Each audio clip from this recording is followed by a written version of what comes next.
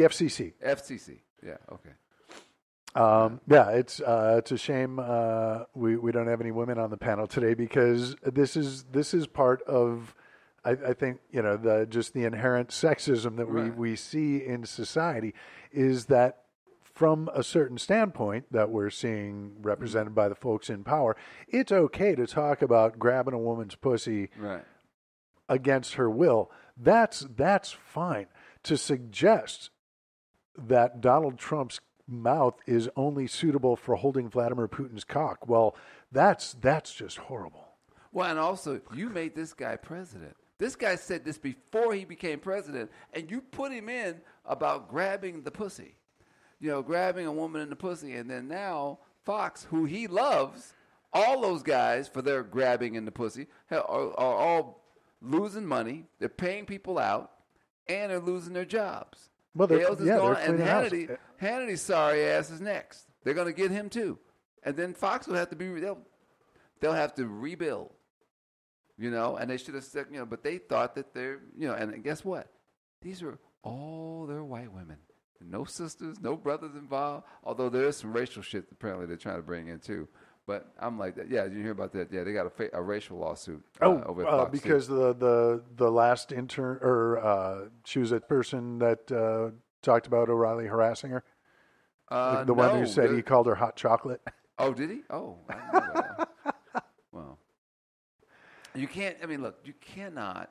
And people need to understand this. I see guys at work all the time. Hey, baby, why don't you walk in front of me? I just want to see you walk away. And I look at him and say, really? You got to understand. Well, I didn't say nothing wrong. I said, you can't talk to them like that. Okay, they've changed the whole. This is in the 50s.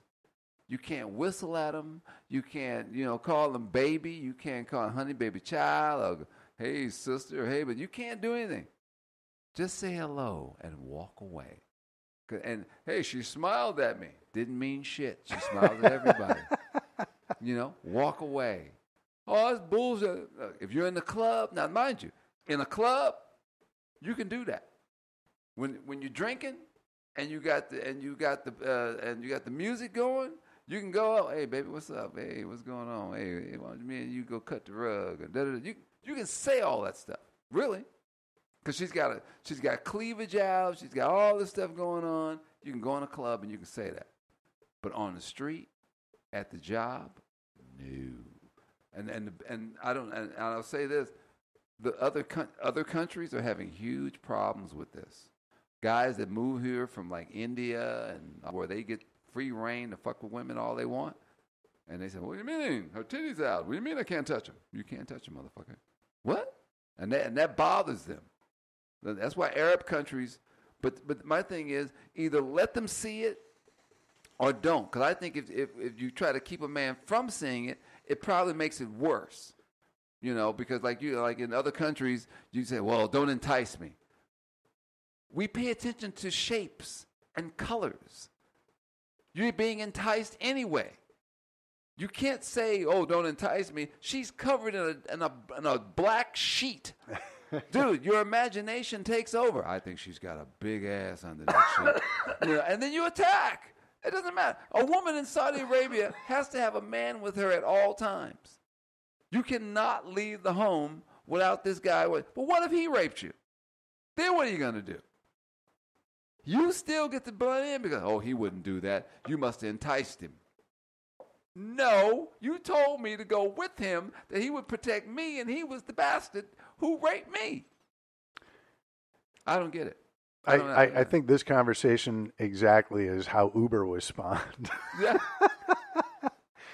Hey, even the Uber guys are raping people now. Yeah, that's what I'm saying. Yeah, like, God damn it. Nobody can go anywhere. I just, that's and that's why healthcare is so needed. We got to have health care, and you don't put a good health care plan together. It used to be you could check into an institution for a couple of weeks and then leave. You could. If you were crazy, if you thought you were having a nervous breakdown, you could just check in and stay for a while, walk out. Whew, boy, I'm okay. I'm good.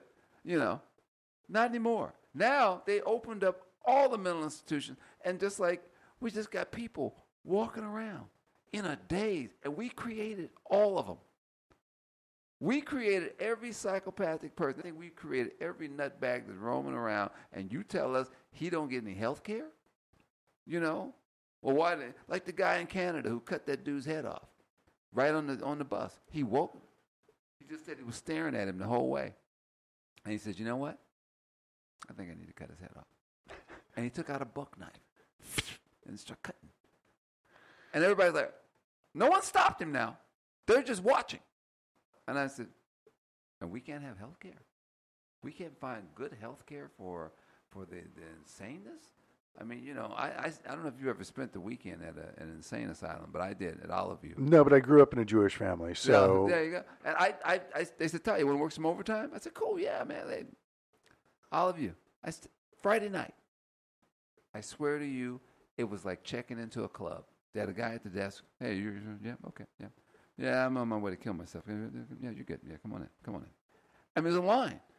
They were in business suits, everything. They were checking in on a Friday. I swear I sat there and watched at least 20 people check in because they were nuts. They're just snapping. One girl said, hey, voices were telling her to jump. She had dressed up in a beautiful business suit. She had a briefcase. She didn't take her medication. Her girlfriends called. If her girlfriends had not called, the girl would be dead today. They said, hey, you need to go down. And said, oh, okay. Because the voices say I should go to a parking structure. She was going to jump. Yeah. I mean, so we can't have health care. We need it because you got folks walking around, the guy out in Vegas who shot up all the black folks out in Vegas. They're just shooting. San Diego, as a matter of fact. They're all out watching, at the pool. Dude walked out, pulled out a pistol, boom, boom, boom, boom, just start shooting people. No health care. Come on. Gotta have it. No wonder I walk around with my, I can tell there's some people around me, hey man, you come around here much? Not anymore. I won't be back. I won't be around here anymore. Ooh, look at the time. Gotta go. Yep. So we do need health care, the Republicans, but maybe, and I was thinking about this week, and it doesn't really affect us as much in California because Jerry Brown has basically said that, California is going to be the holdout, and we are going to protect American values against Donald Trump and the likes. Just not taxes. Well, no, got to pay for those American values, right? Is he taxing us for those American values? Because he's pretty much taxing us for everything else. Well, but I'm wondering if God forbid the Trump healthcare plan or it goes through, it could potentially do wonders for traffic and parking in Los Angeles. I mean, you figure, this many people are going to be 24 million off insurance. Right. That's going to lead to a lot of people dying, which could lead to less traffic. And it'll be easier to find parking spots. Housing will become more available. Mm-hmm. It's very Lord of the Flies. Yeah. And that movie's been coming up a lot. It's we're seeing I think who wrote that? William Golding. Wow. I wonder why he wrote that book. Yeah. I think it was relevant to the times. It's I guess it's just proving that everything is cyclical. Like they did that whole thing out there where they told everybody to go out there to that island, that Ja Rule and all the guys. Oh yeah, the Fire Festival. Yeah, and they got screwed, man. And the lawsuits are going through the roof. And they said, this is more like the Lord of the Flies. They said people were fighting over food and shit. Yeah, over cheese sandwiches, which was supposed to be gourmet food. Yeah. And whoever the guy is, he better have one hell of a insurance policy because they are going to fry his ass. They called up, what's his name? One of the big, I think the guy's, again with a G. That's the big attorney that they got. That's going to be going. He represented Chris Brown. He represented Chris Brown. I know you know. I know the guy you're talking about. That's what they went and got. They're planning because those people were starving, man. They're out there for hours. Whoever put that together, he's going to fry.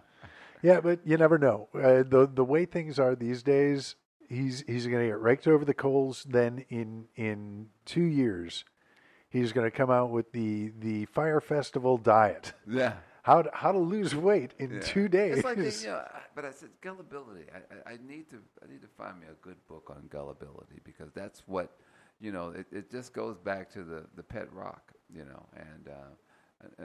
that, we got a guy to sell you a rock in a box. And I know Eric and I used to always talk about, you always bring that up. And I said, because it's true. Mm-hmm. Because you cannot get away from it. I mean, it's, and you wonder why we have less. Or people aren't making any strides. I mean, they don't want to.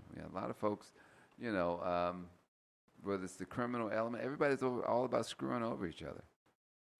We just got rid of a guy from our cigar lounge because he basically, over the past 17, almost 20 years, he had been ripping guys off with his little money schemes. He had been kicked out of probably throughout California.